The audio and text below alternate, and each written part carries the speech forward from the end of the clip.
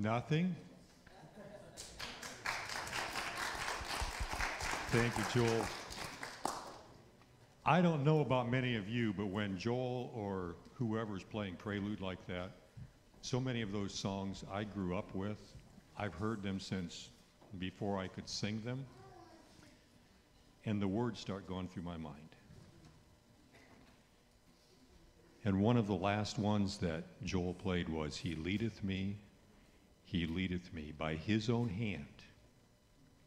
And in the verse, just to quickly paraphrase, it doesn't matter how bad it gets, around me, for me, how much it affects me, he still leads.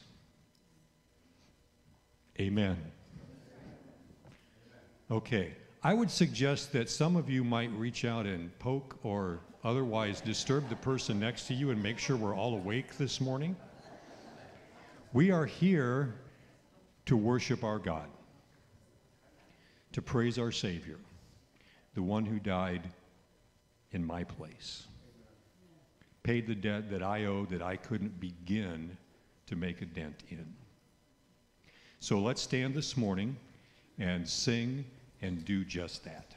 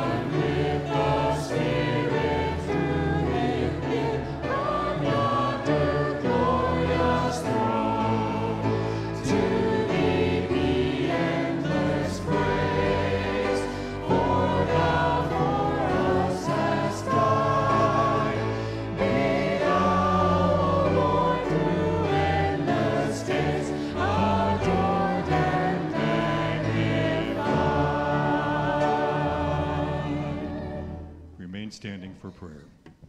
Amen. Let's pray. Our Father, thank you for this glorious day. Not only is the weather nice, but that's not what I'm talking about. I thank you for what this day represents.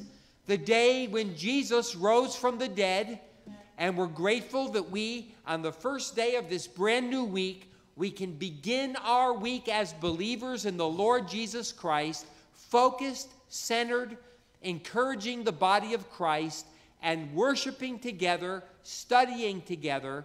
And we pray and ask for your blessing in your church. Help us today, Lord. Do your will and your work in our lives and in our midst today, we ask. And we ask these things because of Jesus and in his name, amen. You may be seated. Good morning. I want to welcome you here this morning. We're thankful that you've joined us as we worship together. We're thankful for those on live stream as well. If you have never been here in person and you're tuning in live stream, we'd love to meet you here in person, face to face. And if this is your first time here in person at McCoy, we do thank you for being here. In the pew should be a welcome card or a guest card. If you could fill that out, we want to know you by name. And then as you leave in the foyer, there are 2 bistro tables with offering plates. You could leave that card there so we can know you by name and know that you're here. I've got a couple announcements this morning. The first is Ladies Retreat, September 24th and 26th. Men and women, mark it on your calendars. Men, not because you're going, but because you're going to take the kiddos, right? And ladies, put it on your calendar. This is just such a blessing. I know my wife has been blessed by this for so many years. Every time she goes, I would encourage you, men, you will be blessed by sending and encouraging your wives to go. And women, go. It is worth it. I just want to encourage you. Meredith Barrett, that's one of our missionaries, will be here. She'll be speaking. Of whom shall I be afraid? Should we fear man or God? It will be a great weekend. And then we actually have the Barretts the following weekend. Is that right? So it'll be good to have them. I got to keep moving. I focus on one too long. Church picnic, August 29th. Put it on your calendars after Sunday school. We'll all go to Bonneville Park. We'll talk more about that. But put it on your calendars. You won't want to miss it. Also, fundamentals of biblical counseling. That might sound, big or intense. This is a training that Michiana Biblical Counseling offers. This is 3 weekends. It's Friday and Saturday. There's a weekend in September, one in October, one in November. It's 30 hours of training, but don't be intimidated. This is a tremendous blessing, an opportunity for you to understand and maybe grow in your ability to take God's word and encourage others. Not necessarily in a formal counseling setting, even though you could, but even day to day, you go have a cup of coffee with someone. How can I encourage them from God's word? You'll want to check this out. There's brochures back there. It is well worth the investment of time. Also want to mention, I think that's actually it. Pastor is going to come up next. That's what I want to mention. Don't intrude in my space. Okay. All right. Saturday night, August 21st, coming up here shortly, we have a group coming. It's 3 people called One Lev, One Heart. In Hebrew, Lev means the heart. So One Lev, One Heart. They are from the country of Israel. Actually, one is from Russia, one is from, I forget, and one is from Elkhart, Indiana. Okay? So we're trusting that there might be other ministries, other churches that send some people over. But here's a little flavor, just a little flavor of the music, about a minute long. One day he will come, return to us, to Jerusalem. He will come and bring us peace, will bring us peace all around us. He will come, return to us, to Jerusalem. He will come and bring us peace, will bring us peace all around us. Он придет, вернется к нам в Иерусалиме. Он придет и даст нам мир вовеки. Lori, who's the person from Elkhart, has been serving as a missionary in Israel for 20 years now. And so they're back, and she's with her group, so they're going to come. And this is the only time they had for us, so that'll be fun. Saturday night, it'll be a blessing. A love offering will be collected. Now this is August 1st. Can you believe it? And we have a missionary of the month we want to focus on, and that is Paul and Kim Halsey. And one of our, Ken Peterson from our missions committee, is going to share. And the Halseys will be with us at the end of the month. They'll be in the Elkhart area.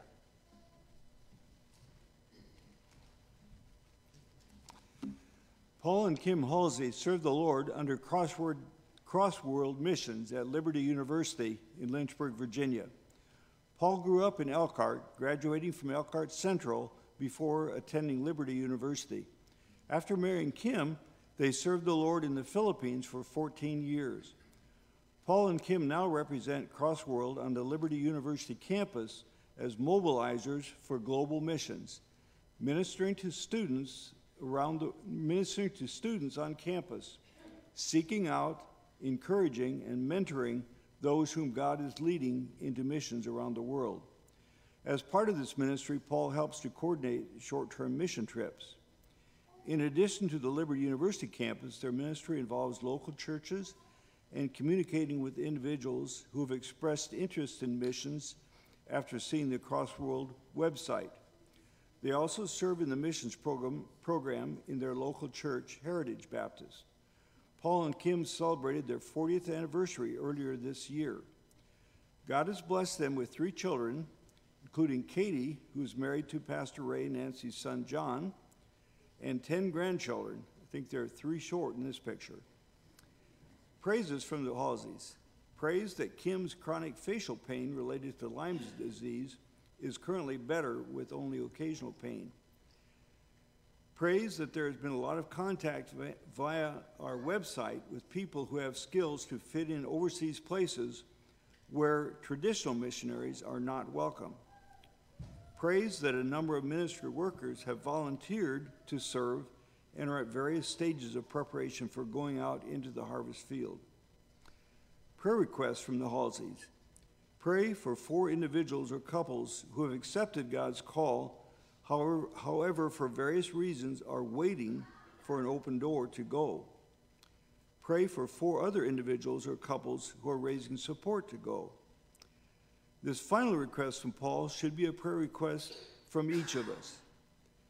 Please pray that God will continually stir my heart to remember and stay focused on the 2.9 billion people around the world with little or no access to the glorious gospel message of grace, hope, and freedom in Christ. Thank you.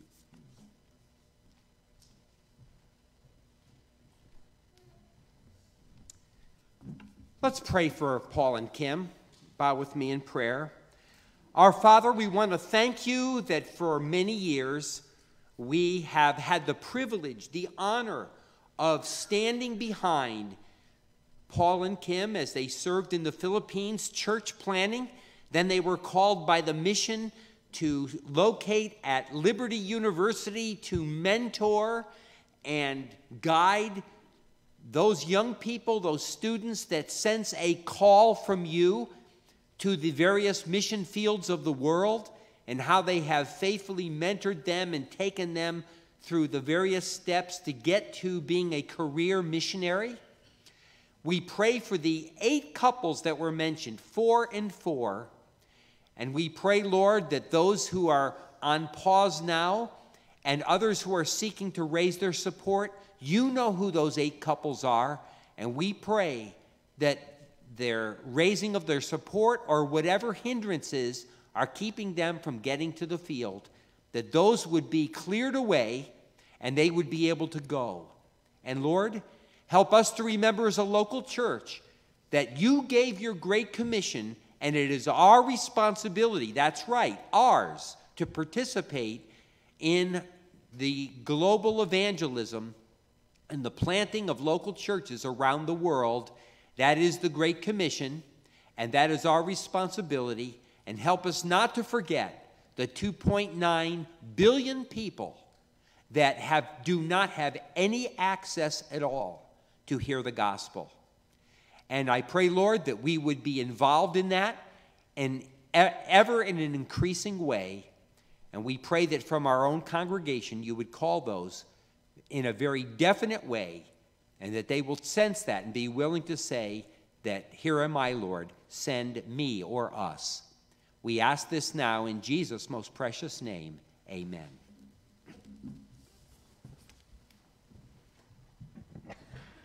Let's stand again. We are here only because of Jesus.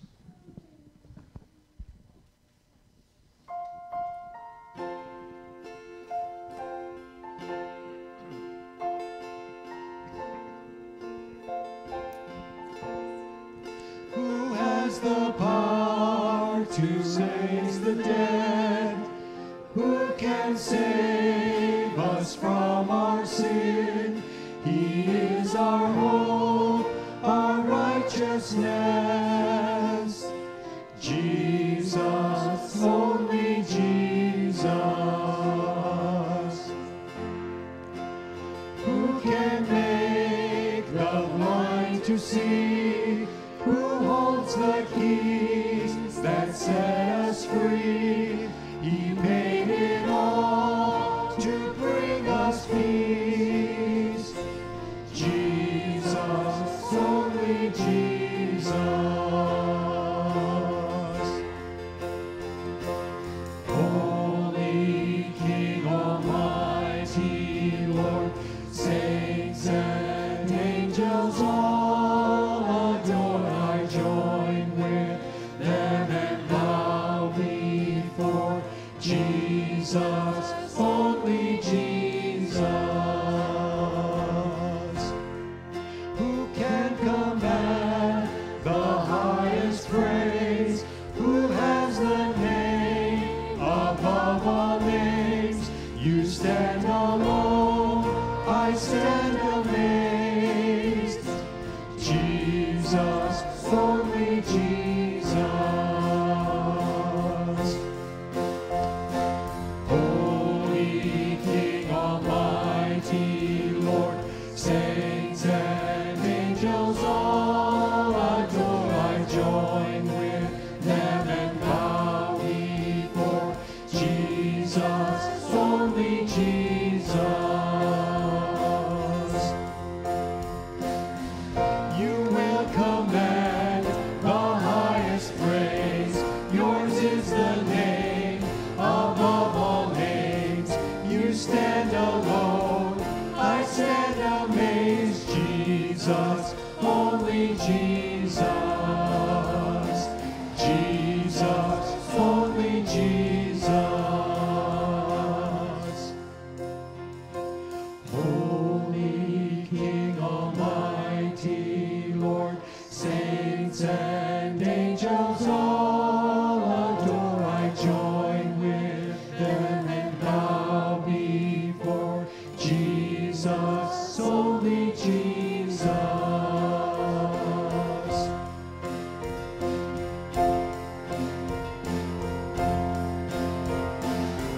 You will command the highest praise. Yours is the name above all names. You stand alone, I stand amazed. Jesus, only Jesus. You will command the highest praise. Yours is the name above all names.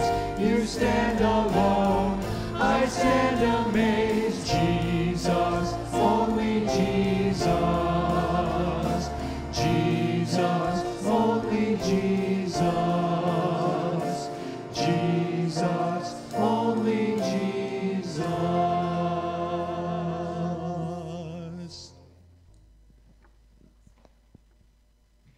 The psalmist writes, I will extol the Lord at all times.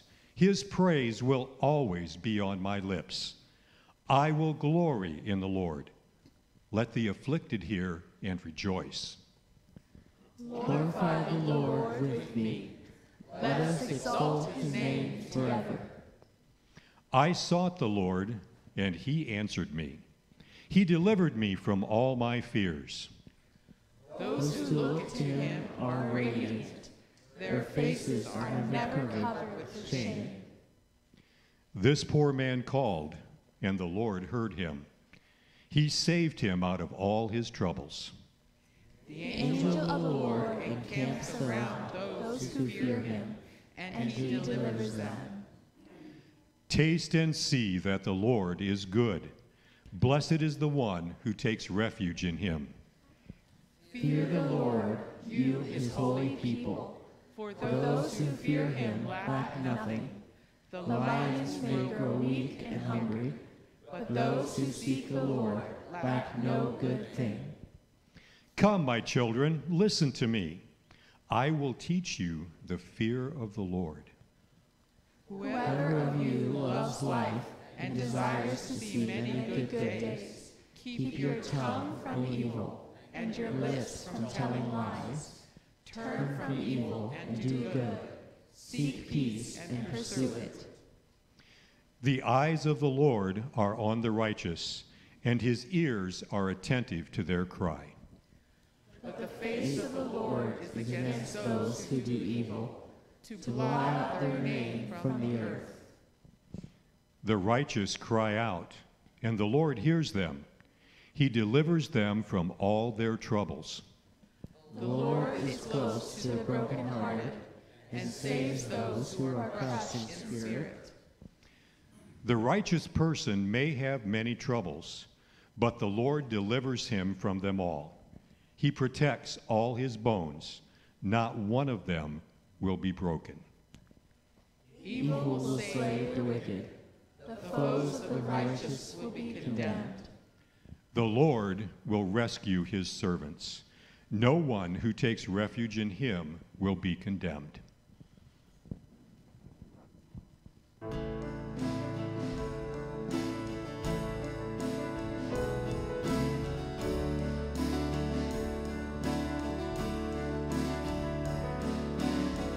You hear me when I call.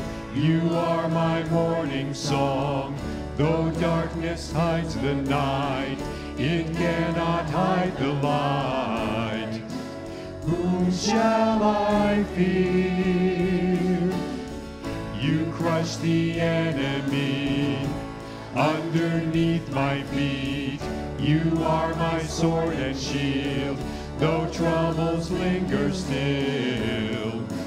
Whom shall I fear? I know who goes before me. I know who stands behind.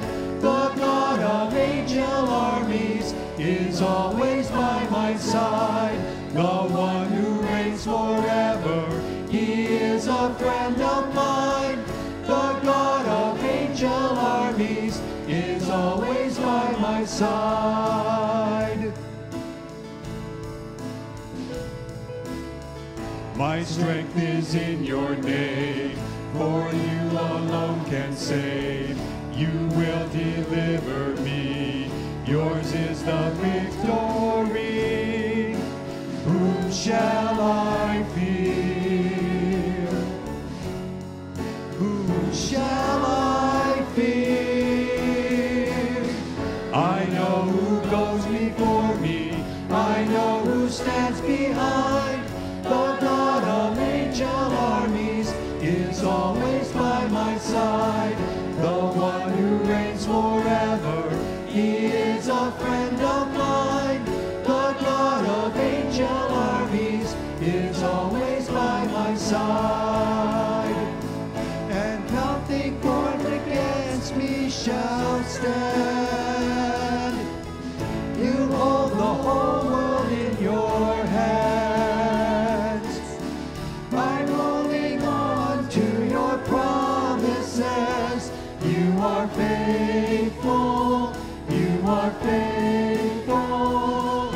And nothing formed against me shall stand. You hold the whole world in your hands. I'm holding on to your promises. You are faithful. You are faithful. You are faithful.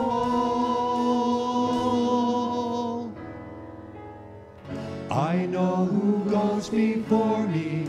I know who stands behind. The God of angel armies is always by my side. The one who reigns forever, he is a friend of mine. The God of angel armies is always by my side. I know who goes before me. I know who stands behind. The God of angel armies is always by my side. The one who reigns forever, he is a friend of mine. The God of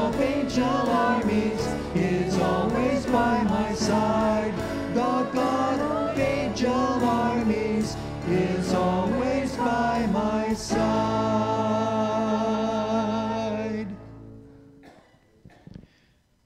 The writer of Hebrews tells us, because God's children are human beings, made of flesh and blood, the Son also became flesh and blood.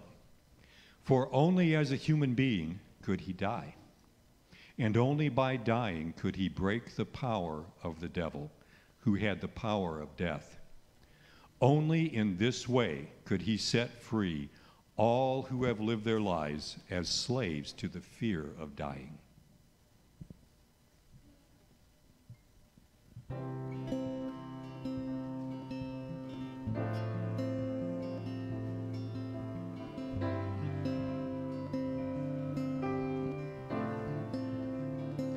What gift of grace is Jesus my Redeemer?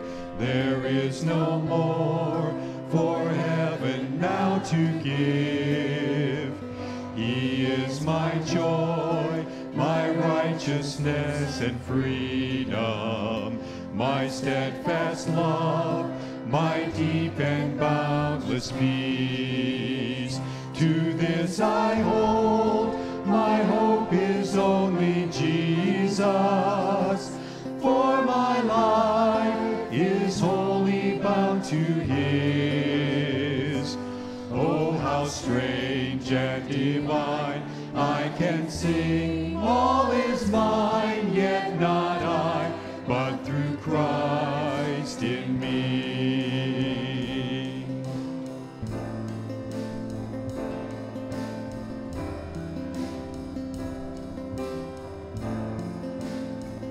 The night is dark, but I am not forsaken, for by my side the Savior He will stay. I labor on in weakness and rejoicing, for in my need His power is displayed. To this I hold, my shepherd will defend me.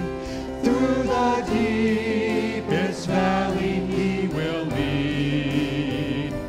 Oh, the night has been won, and I shall overcome, yet not I, but through Christ in me.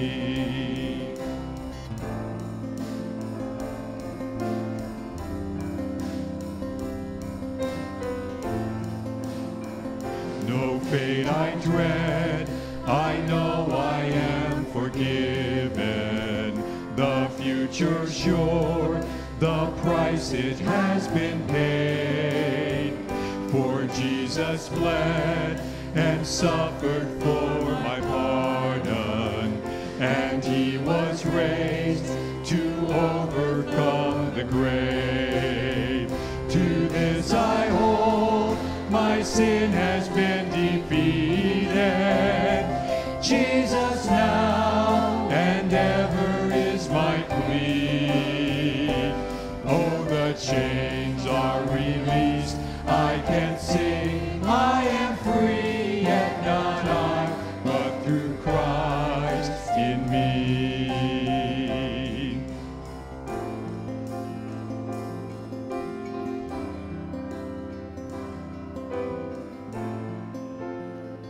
With every breath, I long to follow Jesus, for He has said that He will bring me home.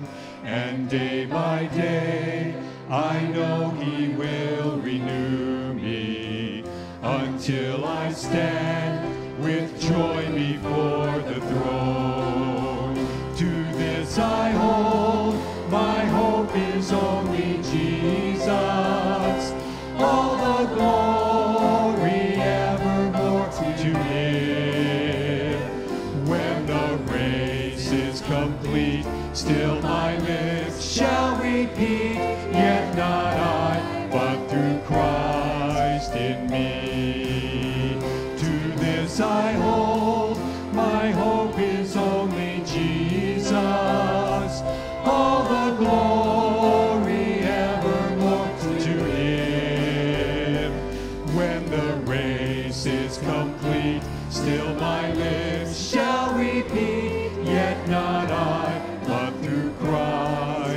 in me.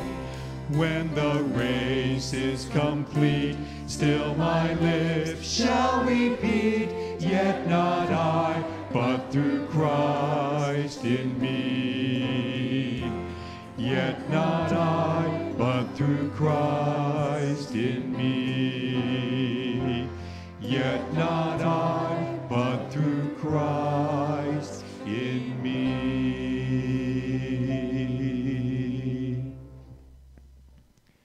Oh, Lord Jesus, we are so thankful to you this morning that we don't have to do this in our own strength.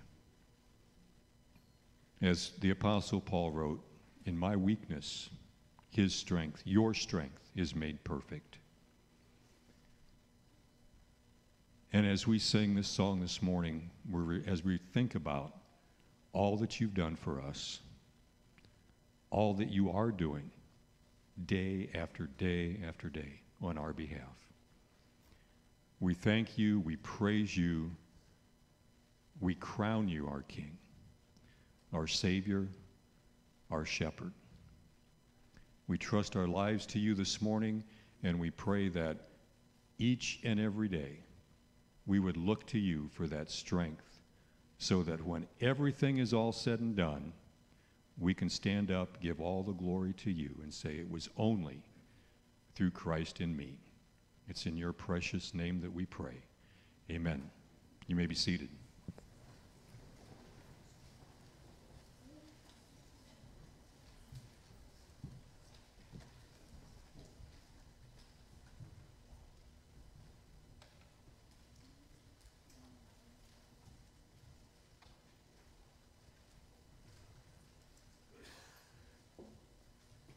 Please open your Bibles with me this morning to Daniel chapter 11.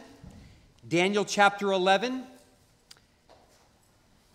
I want to begin this message this morning with a quote from Dr. David Jeremiah, and I think it is insightful, and it really is a great introduction to what I want to say from Daniel chapter 11.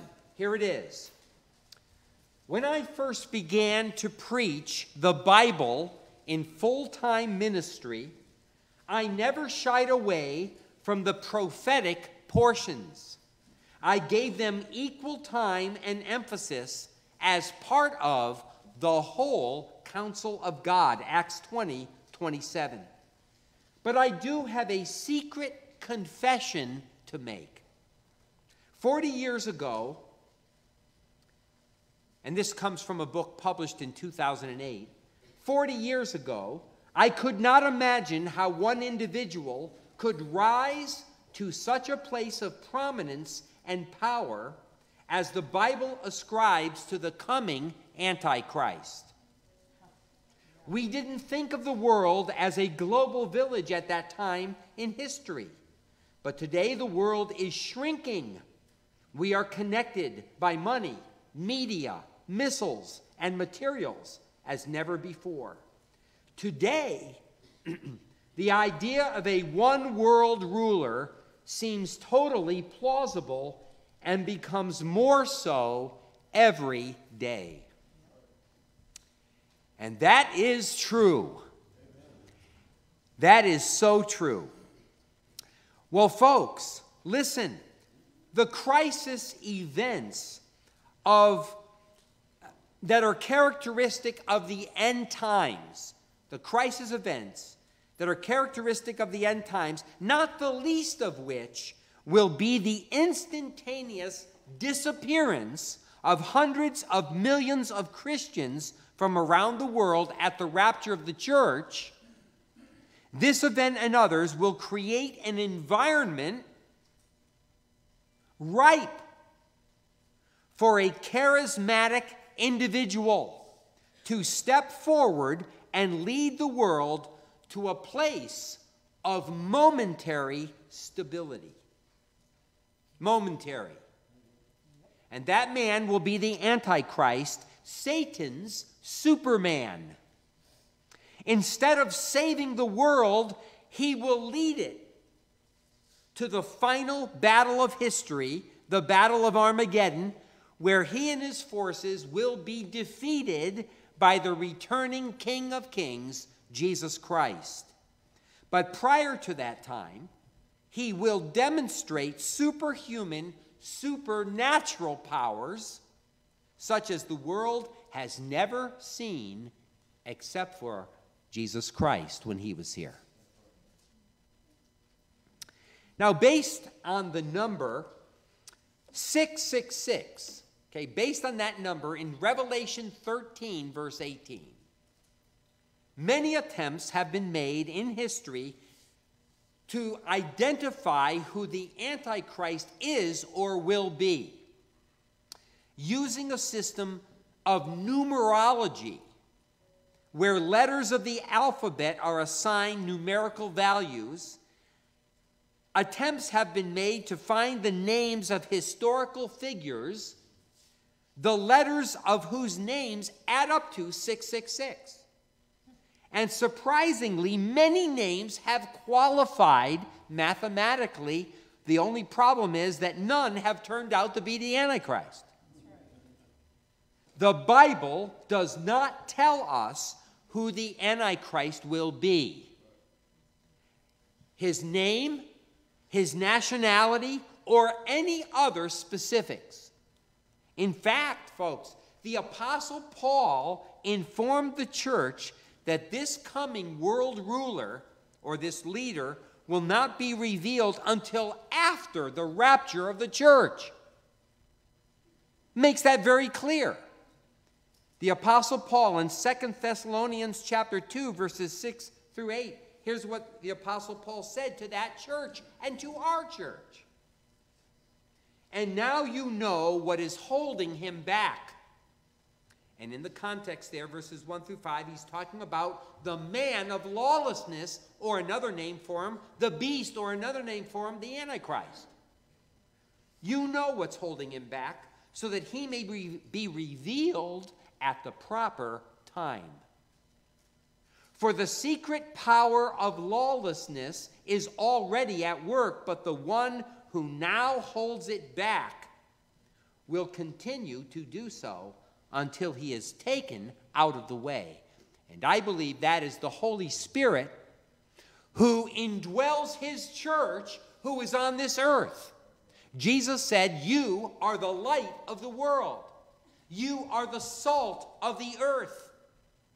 It is the presence of the church of Jesus Christ that is, even though lawlessness is at work in our world, it is the presence of the church of Jesus Christ and what the Lord is doing that is holding it all back to some level, to some degree. But when the church is caught up in the moment, in the twinkling of an eye, there's going to be a vacuum. And then the lawless one will be revealed. Then he'll be revealed, whom the Lord Jesus will overthrow with the breath of his mouth and destroy by the splendor of his coming. Well, let's now turn our attention to Daniel chapter 11. What's this got to do with all this? Well, the final three chapters of Daniel, chapters 10, 11, and 12, contain Daniel's fourth and last vision. Chapter 10 is the introduction to this vision. The actual message or revelation brought by the angel is found in chapters 11 and 12. And the length of chapter 10, as we've observed before, the length of chapter 10, the introduction, and what is presented there, the mourning and fasting for 21 days, what Daniel saw and experienced, the warfare among good and evil angels in the heavenlies, all of that is sufficient to alert the reader that a tremendous message, a tremendous revelation is about to be delivered. And it concerns a great war. Did you notice that? A great conflict. Look at chapter 10, verse 1. In the 3rd year of Cyrus, king of Persia, a message, a revelation was given to Daniel. Its message was true, and it concerned a great war, a great conflict. A big war, as the message says. All of this is leading to this, to that. And what's going to occur at that time? That's what this message is about. Also look at verse 14, chapter 10. Now I have come, the angel says to Daniel, I've come to explain to you what will happen to your people, Daniel, in the future, for the vision concerns a time yet to come. A time yet to come. Now, in this vision, or this message that's going to be given, beginning in chapter 11, verse 2, there are two parts. And I've drawn attention to these. First of all, last week we looked at chapter 11, verses 2 to 35. And this concerns the near or the immediate future, relatively speaking, from the third year of Cyrus, 536 BC, to the Syrian king Antiochus Epiphanes, 175 to 164. So 372 years. And the whole passage moves to this Syrian king. 42%, or maybe it was 42% of verses 2 through verse 35 are devoted to his reign and the things he did to Jerusalem, to the Jewish temple, to the Jewish people. And Antiochus was the same guy who was the main subject of Daniel's vision, his second vision in chapter 8. He was the main subject there too. And why? Because Antiochus Epiphanes is the prototype of the future world leader to come, called the Antichrist. Now you're going to have to follow me here. I'm going to give a quote from John Walvoord. The amazingly detailed prophecies of the first 35 verses of this chapter, containing as they do approximately 135 prophetic statements, all now fulfilled, constitute an impressive introduction to the events that are yet future, beginning in verse 36. So look at verse 36. You see, at verse 36, well, that's chapter 11 last week, beginning at verse 36 through chapter 12, verse 3, that concerns the distant future.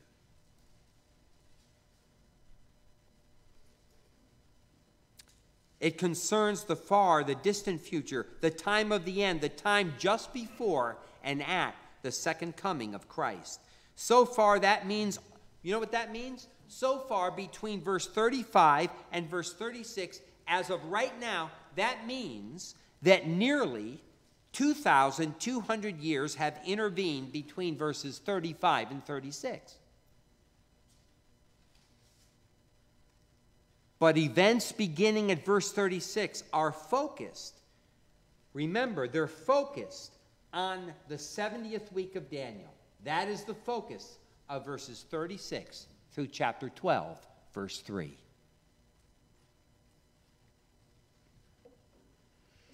At verse 36, the prophecy shifts from Antiochus IV Epiphanes to the man he foreshadowed, the man of which he was the prototype, the Antichrist, the final world ruler, and this ruler makes Antiochus Epiphanes look like a Boy Scout. Now, we may not know who this world ruler will be, but we do know what he will be. We do know what he will be. Now, our text this morning is actually Daniel 11, verse 36 to 39. However, I would like to read the Word of God, and not only read that, but also read verses 40 to 45, which has to do with the final battle, the battle of Armageddon. Even though it's not called that here, it is in the book of Revelation.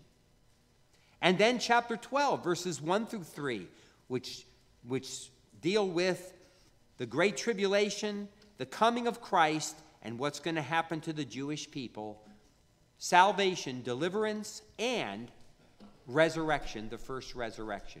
So with your Bible opened, I want to take the time, and please stand with me as we read the Word of God. Stand with me as we read the Word of God. The king will do as he pleases. He will exalt and magnify himself above every god, and will say unheard of things against the God of gods. He will be successful until the time of wrath is completed, for what has been determined must take place. He will show no regard for the gods of his fathers, or for the one desired by women, nor will he regard any god, but will exalt himself above them all. Instead of them, he will honor a god of fortresses, a god unknown to his fathers. He will honor with gold and silver, with precious stones and costly gifts. He will attack the mightiest fortresses with the help of a foreign god, and will greatly honor those who acknowledge him. He will make them rulers over many people, and will distribute the land at a price. Before I read verse 40, things are going to start falling apart for him. The Battle of Armageddon is not just one single battle. Verse 40, at the time of the end, the king of the south will engage him in battle, and the king of the north will storm out against him with chariots and cavalry and a great fleet of ships. He will invade many countries, that is the Antichrist. He will invade many countries and sweep through them like a flood. He will also invade the beautiful land, that is Israel. Many countries will fall, but Edom, Moab, and the leaders of Ammon will be delivered from his hand. He will extend his power over many countries. Egypt will not escape. He will gain control of the treasures of gold and silver and all the riches of Egypt, with the Libyans and Nubians in submission. But reports from the east and the north will alarm him, and he will set out in a great rage to destroy and annihilate many. He will pitch his royal tents between the seas at the beautiful holy mountain. That's Mount Zion, that's Jerusalem. Yet he will come to his end, and no one will help him. At that time, Michael, the great prince who protects your people, will arise. There will be a time of distress, as has not happened from the beginning of nations until then. But at that time, your people, everyone whose name is found written in the book, will be delivered. Multitudes who sleep in the dust of the earth will awake, some to everlasting life, others to shame and everlasting contempt. Those who are wise will shine like the brightness of the heavens, and those who lead many to righteousness like the stars forever and ever. May the Lord add his blessing to the reading of his word. You may be seated. Now, our text this morning is those first verses 36 through 39, but I'm also going to draw on Daniel chapter 7, Daniel chapter 9, Matthew chapter 24, Jesus' teaching of the Olivet Discourse, 2 Thessalonians 2, verses 1 to 13, Paul's letter, and Revelation chapter 13. We'll be drawing on those passages. Isn't it wonderful that we have the completed Word of God? That's right. And we're to compare Scripture with Scripture. Two things I want to draw your attention to about the one who will rule the world. First of all, well, that was when we were supposed to be reading. His profile, the profile of the coming world ruler.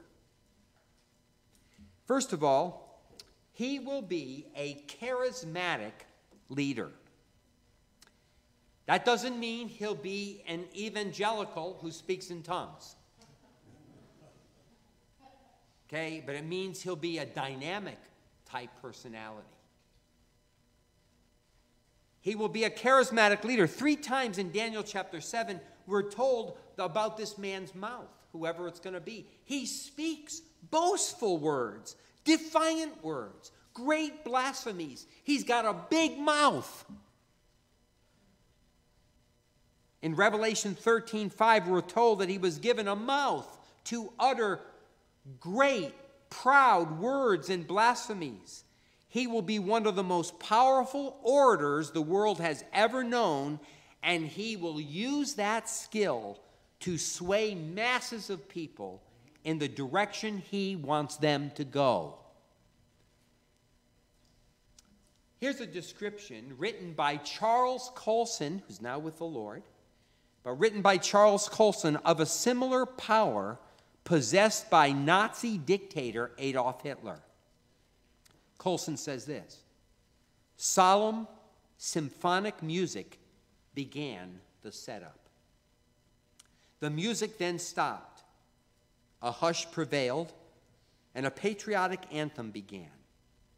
And from the back, walking slowly down the wide center aisle, strutted Hitler.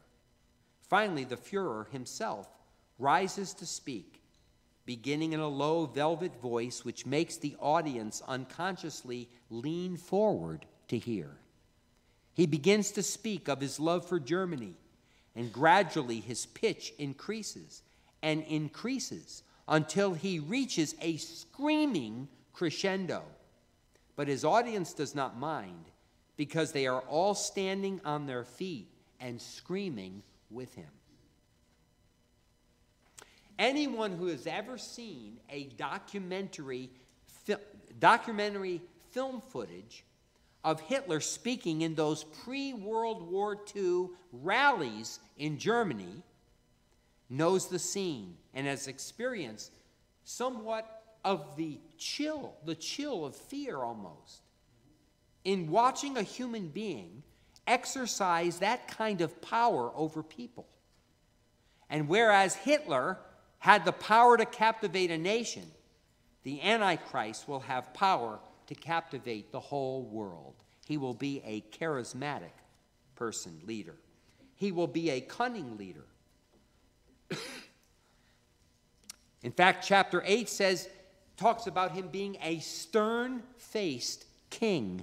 A master of intrigue will arise, it says. A master of intrigue. He'll be a cunning individual. Look at Daniel chapter 7 and verse 8.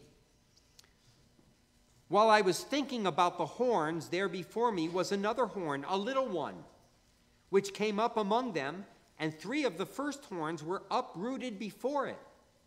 This horn had eyes like the eyes of a man, and a mouth that spoke boastfully. Now, one of the ways you can understand that very clearly is substitute the word king or kings every time you see horn, because that's the interpretation given later.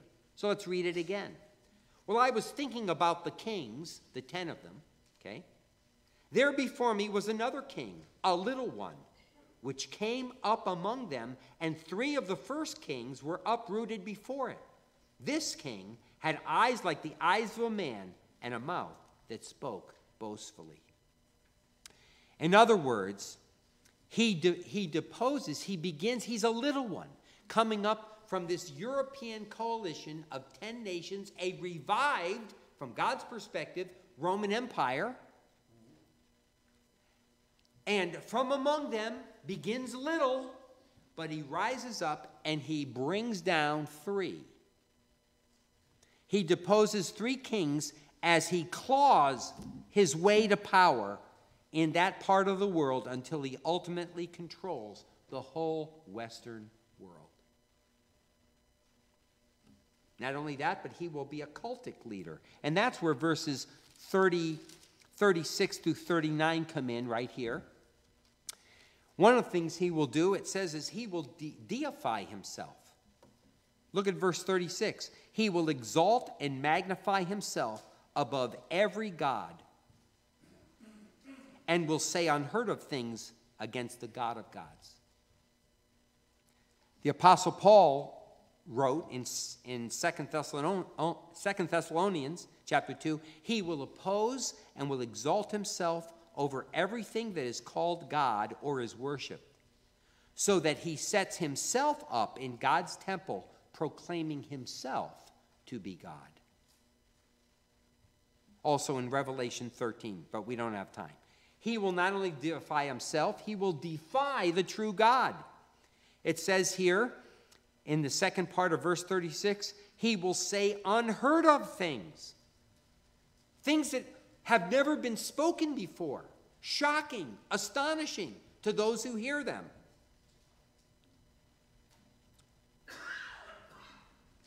And the same was said of him as the little horn in Daniel 7:25 and as the beast of Revelation 13. The same types of things. Thirdly, he will disregard all other religions. This man is an atheist. He will disregard. It says in verse 37 of Daniel chapter 11, he will show no regard for the gods of his fathers. In other words, he'll show total disregard for the gods that his family, his relatives, his ancestors worshiped. It also says next that he will show no regard for the gods of his fathers or for the one desired by women. A reasonable explanation, considering Daniel's Jewish background, is the natural desire of godly Jewish women in the Old Testament to become the mother of the promised Messiah, the seed of the woman from Genesis 3:15. So, not only will the Antichrist show no regard for the God of his fathers, their religion, or any religion, he will oppose the Jewish religion in particular. In particular. Finally, verse 37 says, nor will he regard, notice it now, nor will he regard any God, but will exalt himself over them all. The Antichrist will be an atheist and reject all religions except the one he establishes, the religion of emperor worship. He will deify himself in this revived Roman Empire. His devotion will be to his military war machine. He will have a god. Look at verse 37. Instead of them, he will honor a god of fortresses, a god unknown to his fathers he will honor, and he'll pour lots of money, gold and silver, with precious stones and costly gifts. He's going to fund this war machine. He's going to build it up. And he's got a nation, 10 nations in this coalition that are going to do it. Very powerful. And lots of money are going to be given and devoted to this God.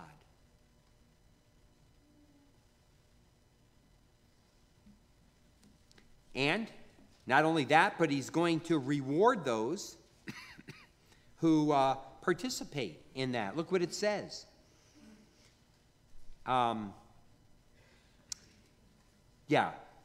Verse 39, he will attack the mightiest fortresses with the help of a foreign god and will greatly honor those who acknowledge him. He'll honor them. He will make them rulers over many peoples. In other words, you'll get positions, and will distribute land at a price. You know what the price is? You've got to sell your soul. Sell your soul in total devotion to this man who claims to be God and to his program. Not only that, but he will be a cultic leader. He will be a cruel leader. Daniel 7:25 says, he speaks against the Most High and will oppress his saints. The saints, it says, will be handed over to him for a time, times, and half a time. That's 3.5 years. He will spare no one in his quest for world domination.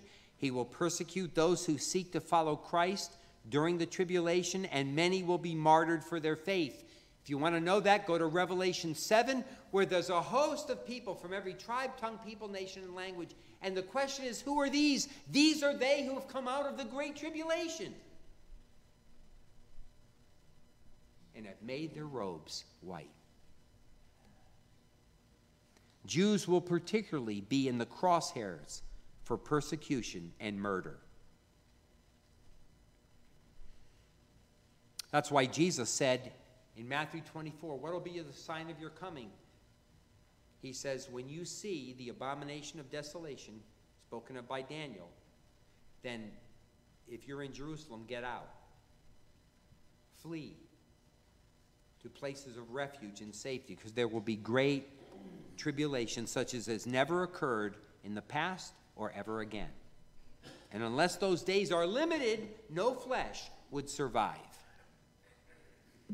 And then lastly, he's going to do as he pleases. He's going to do as he pleases. Verse 36 says, he will be an absolute dictator who will demand that he have his own way. He will tolerate no restraint upon himself. He will recognize no law or authority higher than himself. In fact, it says he will change laws in times.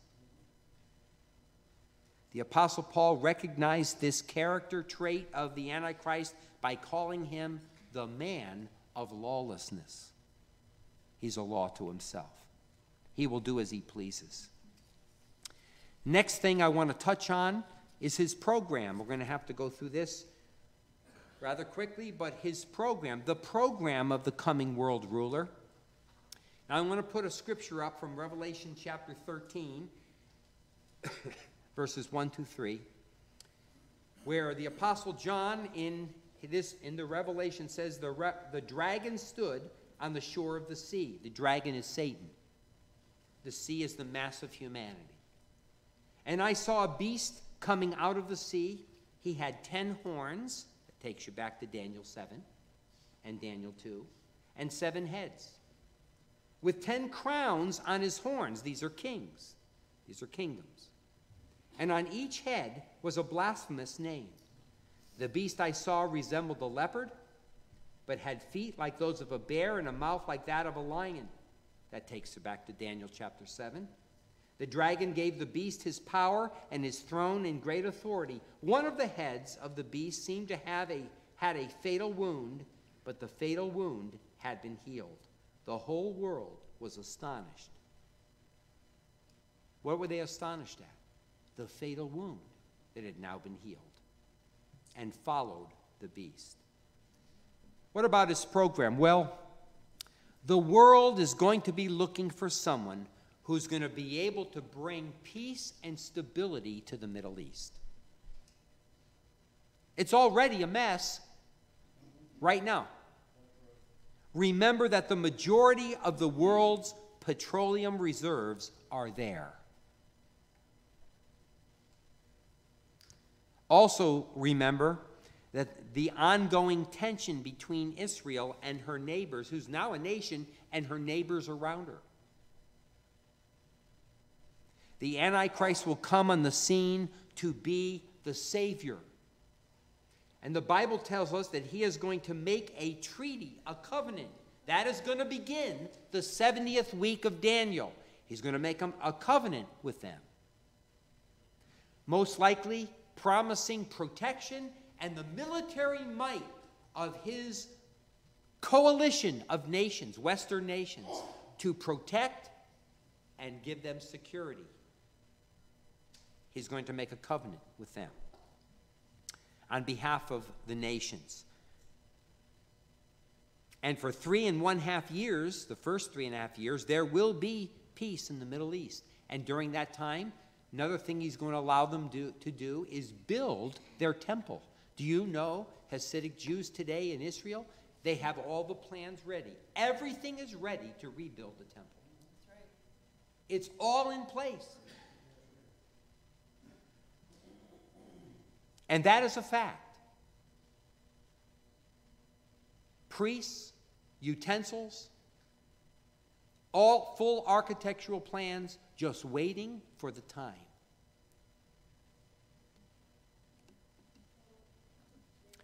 And he's going to make a treaty until he breaks that treaty in the middle of the week and begins to persecute Israel and many others as well. At some point around that time, he is going to be assassinated. And I believe someone's going to put a bullet through his head. He's going to be assassinated. But by the power of Satan, he's going to come back to life in a veiled counterfeit of the resurrection of Jesus Christ. Remember, Jesus is the Christ, right? This guy is the what? Antichrist.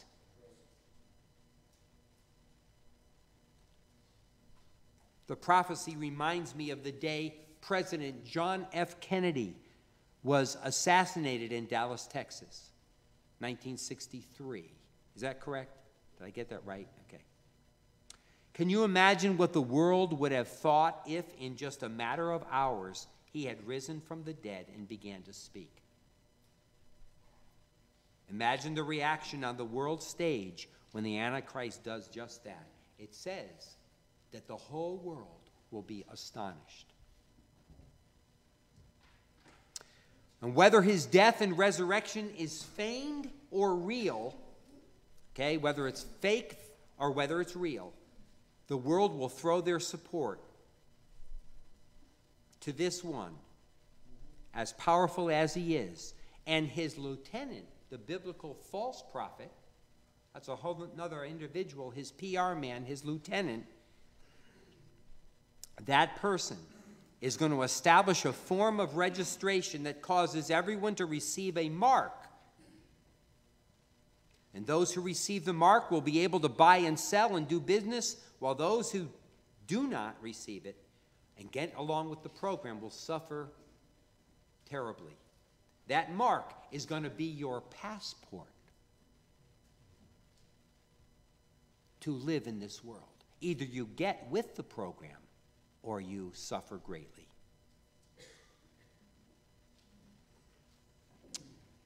The Antichrist will set himself up as one to be worshipped in the temple of the Jews in Jerusalem.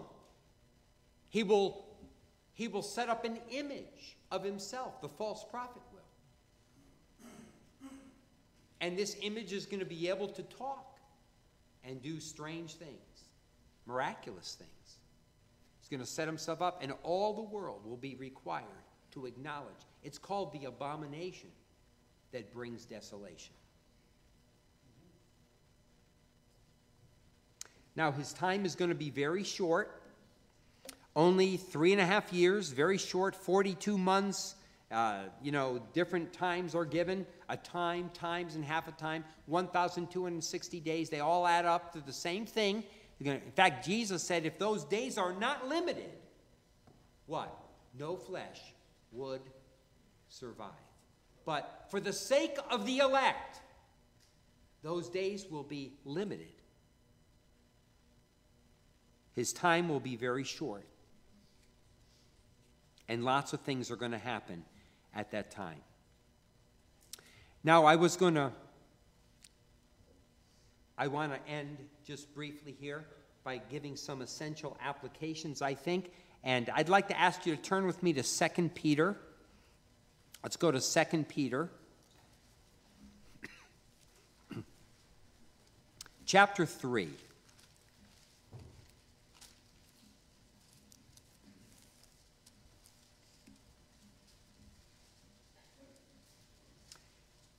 Peter begins where I want to begin right here in 2 Peter chapter 3, verse 3, with a warning.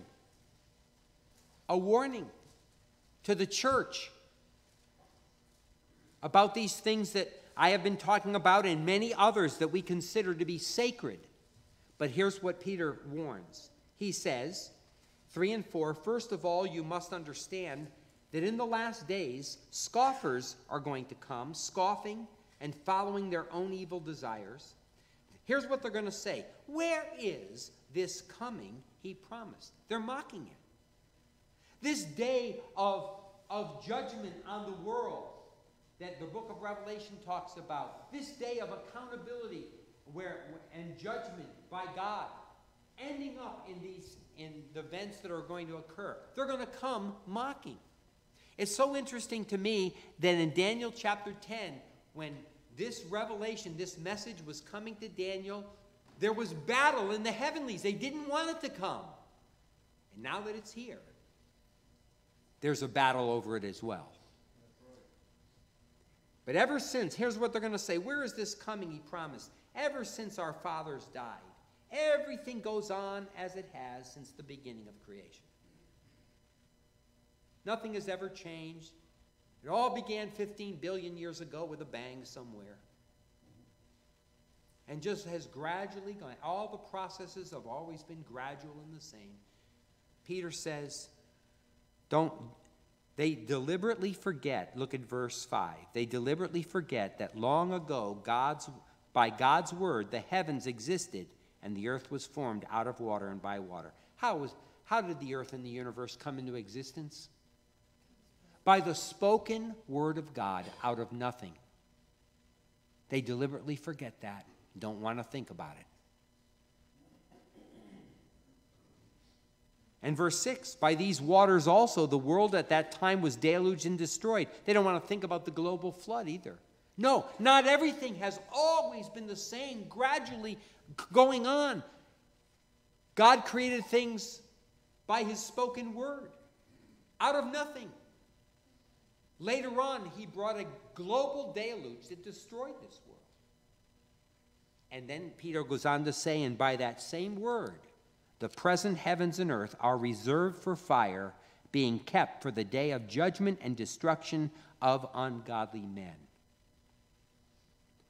But do not forget this one thing, dear friends. With the Lord, a day is like 1,000 years. 1,000 years are like a day. The Lord is not slow in keeping his promise, as some understand slowness. He is patient with you. He doesn't want anyone to perish, but everyone to come to repentance. But the day of the Lord will eventually come, and it's going to come like a thief.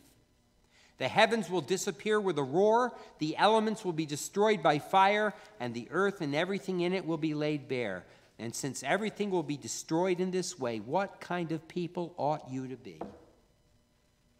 That's a good question for me and for you. Amen? What kind of people are you to be?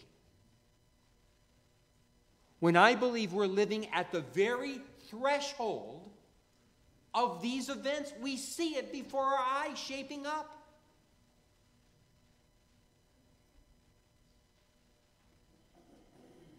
Well, let me share 3 things that I think come out of this by way of application. Number 1, knowing that God's judgment is coming and coming soon, you should put your trust in Christ alone to save you. What are you trusting in? What do you think is going to make you get into heaven and to be right with God? You depending on the church? You depending on yourself, your good works, being a good person? There are no good people in the ultimate sense. The Bible says all of us have sinned and fall short of the glory of God. We can't go to heaven. We need to be saved. And God so loved the world that he gave his Son to become the payment for our sin. He died on the cross, he rose again. And knowing that God's judgment is coming, you should put your trust in Christ alone to save you. That is your rescue. That is what God is calling you to do, to believe upon the Lord Jesus Christ and be born again. If you believe, God will save you. Here's another one. Knowing that God's judgment is coming, we should diligently spread the good news about Christ. We just heard 2.9 billion, but there's people around us that don't know the Lord either. People God has put in our paths, and we need to spread the good news about Christ. And then thirdly, realizing that the time of the end is approaching, we should consistently strive to live godly, Christ-centered, focused lives, serving our Lord. What kind of people ought you to be?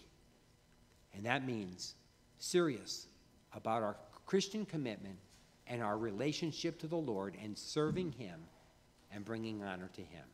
Our Father, I want to thank you for this time we can spend in the Word.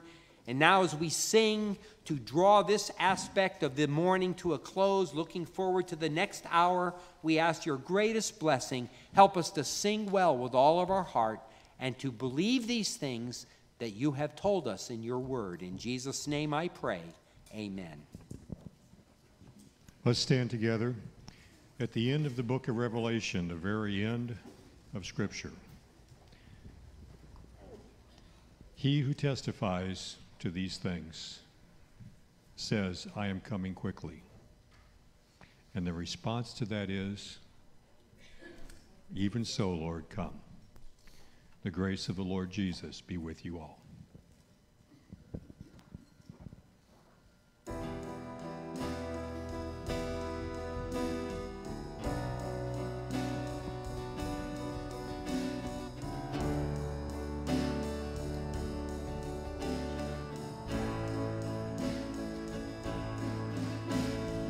All of creation, all of the earth, make straight a highway, a path for the Lord.